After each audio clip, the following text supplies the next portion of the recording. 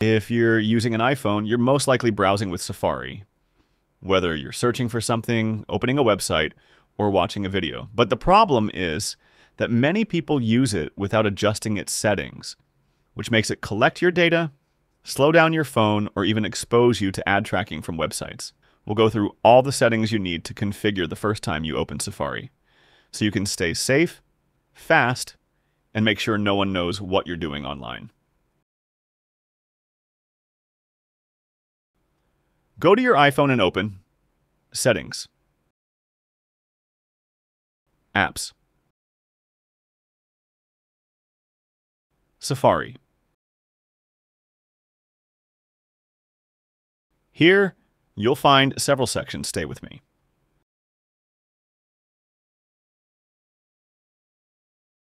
First, Privacy and Security section.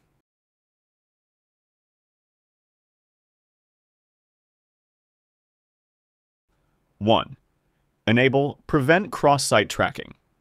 This feature prevents websites from tracking you across other sites. For example, if you visit a shopping site, it won't be able to know that you later watched a video on YouTube or opened Facebook. 2, hide IP address from trackers. Your IP is like your digital fingerprint.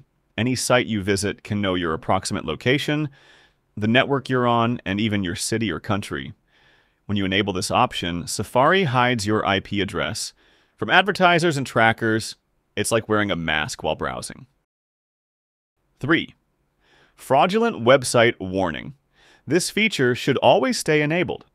It warns you if a website you're visiting is trying to steal your data or is a fake version of a real site, like bank pages or Gmail. Apple constantly updates this database to protect users. Second, Search section. 1, Search engine suggestions. This feature sends every word you type in the search bar to Google or Bing, even before you hit search. That's a direct leak of your activity. Turn it off to keep your privacy safe. 2, Safari suggestions. This one makes Safari send everything you type to Apple to suggest websites. But that's also a form of activity tracking. Turn it off and let your search work normally without server suggestions. 3, quick website search. If you often search within a specific site, like YouTube or Wikipedia, this makes it easier.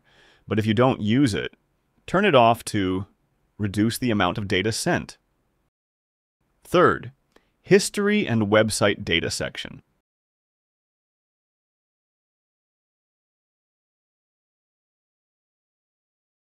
Go to Clear History and Website Data. This will delete your browsing history, cookies, and cache that may contain old or stored data. It's an essential step, especially if you bought a used iPhone or shared your device with someone before. Do this step every week or two to keep Safari light and fast. Fourth, Advanced section.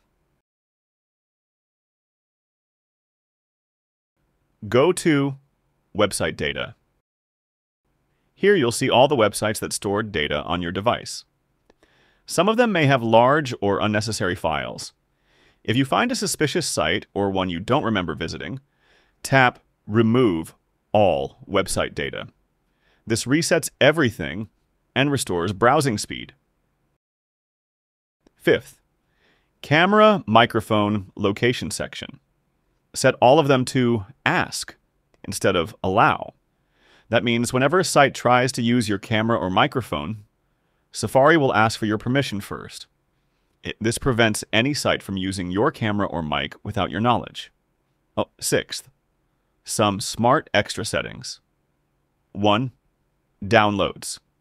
Set downloads to save on my iPhone instead of iCloud to protect your privacy and avoid wasting cloud storage. 2 tabs. Go to Close Tabs. After 1 day. This feature automatically closes old tabs after a day, keeping Safari faster and reducing RAM load. 3, Extensions. Review all active extensions and delete anything not from a trusted source. Some extensions can spy or collect your browsing data. In the end, Safari is a very powerful browser when you know how to control it. But without these settings, it's literally an open door to your privacy. Take 10 minutes now to adjust all the settings above, and you'll be able to browse the internet safely and smoothly without spying, tracking, or slowdown. See you in the next video.